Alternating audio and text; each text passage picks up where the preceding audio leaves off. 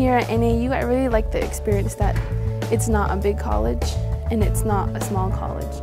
Like, you get to know your professors really well and you have a small classroom. Our culture is very open, very emergent. We allow our students to interact with us.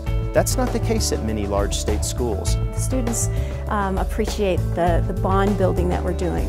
So we do care about and invest in their success and their futures. Faculty access has never been a problem. Their offices are just right across the way from the classroom, so before or after class they're almost always willing to come and talk to you. You don't even need to set up an appointment most of the time. You just walk in the door and say hi. We do know our students. The students will come semesters after they're done with the class. They'll come and talk to us. There's not a better business school in the country than we've got here at NAU.